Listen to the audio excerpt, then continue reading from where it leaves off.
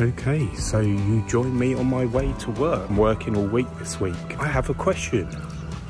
What is the best camera for stills and video? I use a Canon M50 for my stills. I also use it for a bit of video. I use a GoPro Hero 7 Silver for my POV. I also use a GoPro Hero Session 4, I believe it is. And I also use my mobile phone. In the words of Casey Neistat in one of his vlogs, when asked a similar question, the best camera is the camera you have on you. There are cameras that are worth thousands of pounds and stuff like this, and they all have their features, but you can film and take photographs on your mobile phone. So the best camera is the one you have at hand. As I'm at work this week, I can't take my Canon.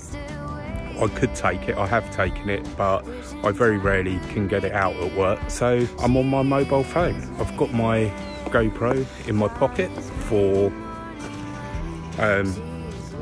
B-roll scenes, so I can stand it. It's got a magnetic clip, I can attach it to things. They're the cameras that I'll have with me this week. As I'm at work this week, it will probably be a very bus related video.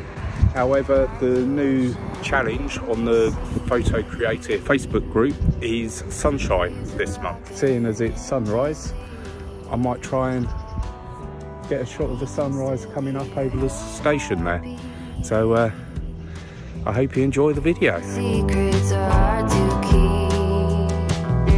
He's still waiting, holding on through the night. He's still waiting, wishing to make it. Welcome aboard the Southern Service.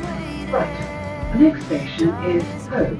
Obviously, it depends on what you want to do with your images. If you want to blow them up massive, then obviously full frame, loads of megapixels do you better. You know, your phone probably isn't going to cut it. But let's face it, most of us just post to social media or small prints, or I've got a print on my wall that's a fair size that I took on my mobile phone. It's not the best quality close up, but you don't look at it close up. So yeah, it really depends on what you're using the images for. On through the night, she's still waiting, wishing time could make it right.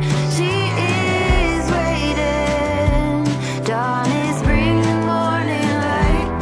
She is waiting, he's still waiting. So to summarise, the best camera for photography and video is the camera you have at hand, unless you're obviously a pro photographer.